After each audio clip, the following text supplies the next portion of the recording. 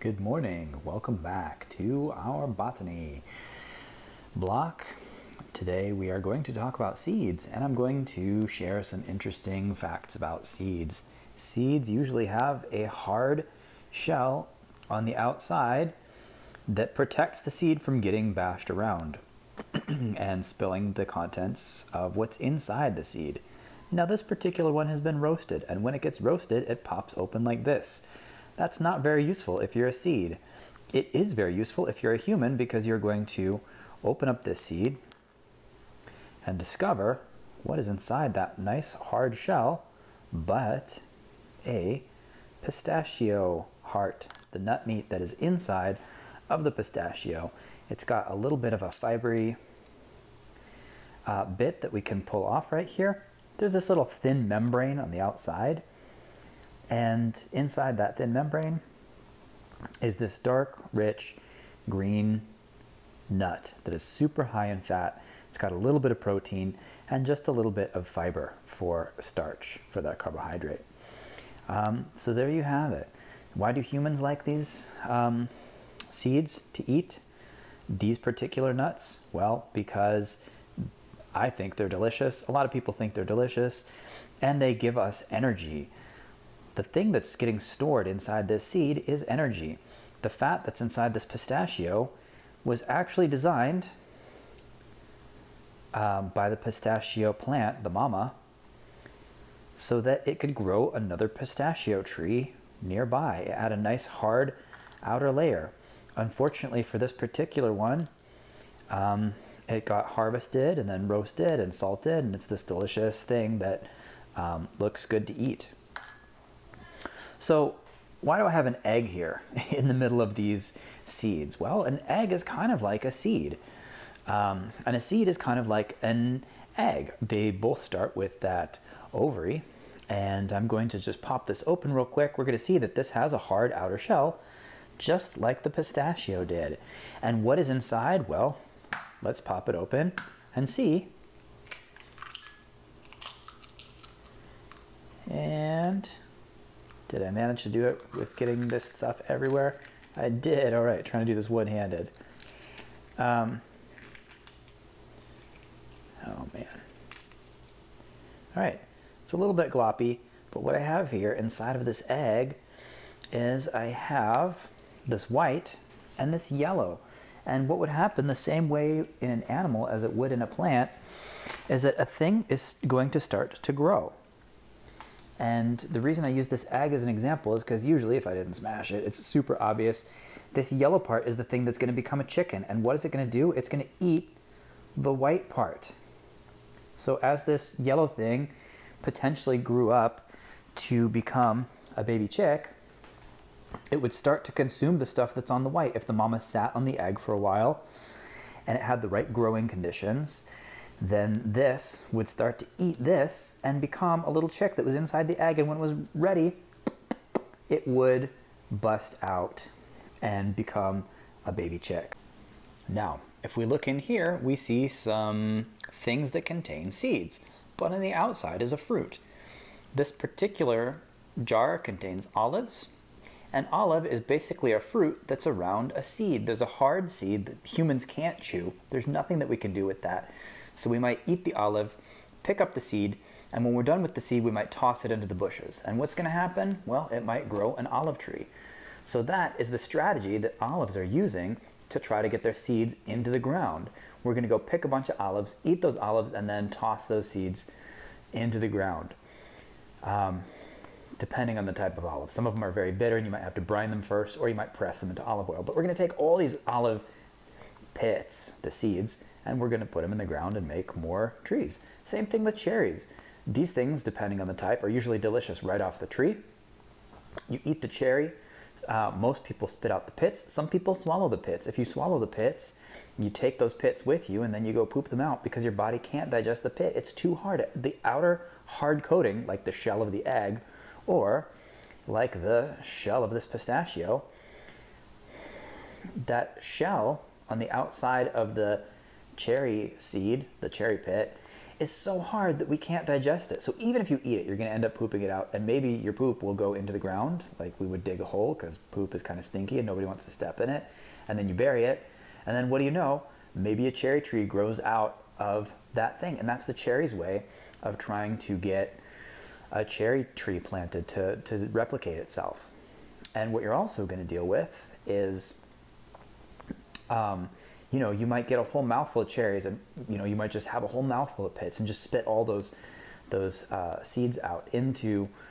You wouldn't want them on the pathway where you're walking because you don't want to step on them. So you're gonna spit them out into probably some land that might even grow some more cherry trees. So that's how the cherry trees are trying to replicate themselves.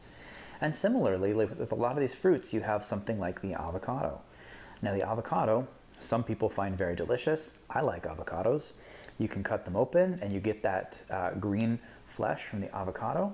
And then when it's done, you have this incredibly hard seed. Now this particular seed I've been growing for 2 weeks in water. And I wanted to show you what is inside this seed. Well, I was growing it for 2 weeks in water, and what do you know? It split itself open, and you can see the very beginning of a tiny little baby avocado tree in the center of this seed. So you know what I'm gonna do? I'm gonna put it back in water. I didn't submerge it all the way in water. I filled up this little thing and I put it somewhat in water, and I'm gonna take this little avocado tree, this little baby, I'll take it over here and I will set it down and let it keep growing. Also, now this is a really, really, really big one. This coconut is a seed. They actually are even bigger than this. This one has been prepared for use in a store for sale because they get even bigger than this, and they're very roly. When coconuts first come off a tree, it's this big green oval, sometimes almost a circle, and the things roll all around. So to keep them upright in stores, they cut a nice flat bottom out of the husk, and they cut this pretty little top out of the husk. But you know what? This isn't even the hard part on the outside. Once you shave this husk off, for anybody who's shaved off the husk of a coconut or seen them at stores, you find that once you get past this super, super, super tall, thick, wide husk, inside you're going to find, again, a hard shell. And then inside that hard shell, when you split it open, you'll find a few different things. With a young coconut like this, you're going to find mostly a sugary water and maybe just a little bit of a thick white meat that has a lot of fat content in it. And it tastes a little bit sweet, but it's more rich and savory. That's because this is a young coconut. As these coconuts start to mature, they start to get harder and fatter on the inside, and it eats the water from the inside out. Kind of like the yellow part of this egg started to eat the white. The coconut is like the opposite. It's got this hard shell, and then it's got this thick, harder part that develops on the outside and starts to go in until it's a completely dense thing. And here's an interesting fact. If you find a coconut that is just about to go to seed and become a tree, you can actually split the thing open and eat that first part of a coconut tree. And it tastes a little bit like sweet styrofoam. And it's filled with fat, and it's one of the healthiest things that you can eat. But it's really rare. It's really hard to find something like that. Now, why do you think it has such a thick husk on the outside of the coconut? Well, I'll give you a moment to think about it. This thing has to survive. They want that seed inside to survive. And the coconut is going to come from all the way at the top of the tree, way up here at the top of a palm tree. These cluster of coconuts are going to grow. And when it's ready to have babies, the thing is going to go bloop, fall down 10, 20, 30, 40 feet. However tall that coconut palm is, it's going to have to survive that fall. So it tries to create a thing that can survive that fall. Another cool fact about coconuts is that they can float. So not only can it survive the fall from about 30 or 40 feet, which is rare for a fruit, but then it can also float in the ocean. It could float on to the next island. And you know what? By then, perhaps the inside is ready to bust on out. That inside has been growing and growing and growing and growing and getting more and more dense. And then it might plant itself on a neighboring beach, on a different island, and then pop through. When these things are ready, when these seeds are ready, they pop through the bottom, they pop through the top, What's happening out of the bottom is that they're developing a root. The root is going to firmly hold this thing into the soil, and out of the top they're going to develop a shoot. This is going to become a stem, and there's going to be leaves that pop out of the top of the seed. So interestingly enough, I wanted to talk to you about squirrels and acorns, because squirrels are funny little creatures. They're basically like rats that are super cute, and so we think of them as cute animals, or many of us think of them as cute animals. I know I do. But basically they're just super bushy-tailed rats.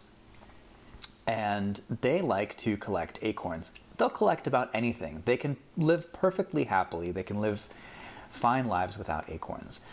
But actually, oak trees depend on squirrels to bury these acorns, because squirrels depend on oak trees to have their food in the winter, because the acorn, they can store this acorn in the ground. They'll go bury the acorn in the ground somewhere, and they'll collect hundreds and hundreds and hundreds of acorns. And what do? They go around burying these acorns and burying these acorns, because the acorns have a really strong outer shell.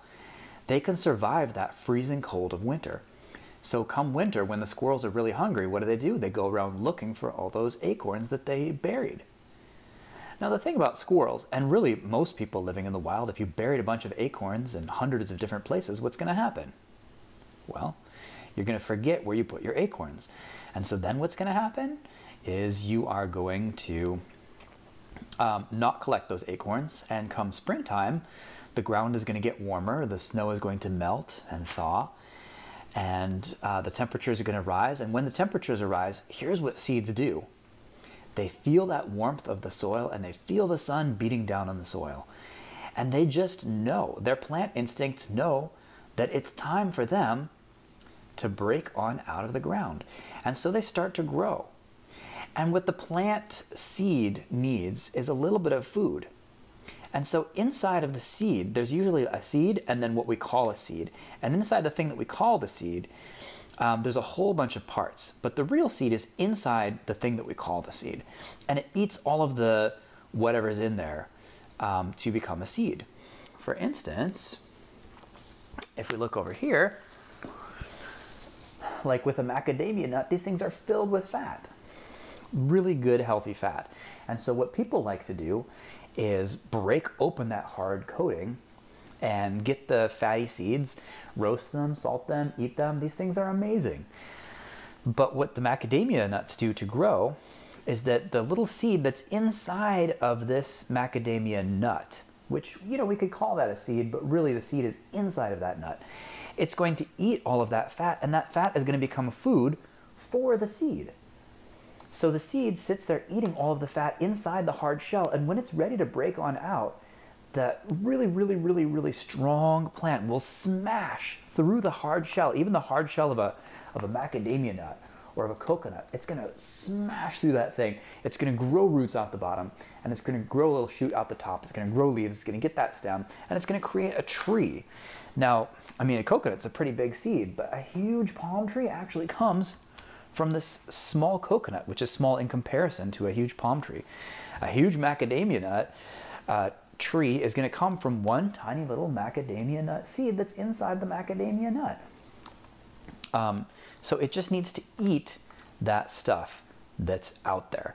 And we will find out more about this stuff tomorrow. Thank you for bearing with me, and have an amazing, wonderful day.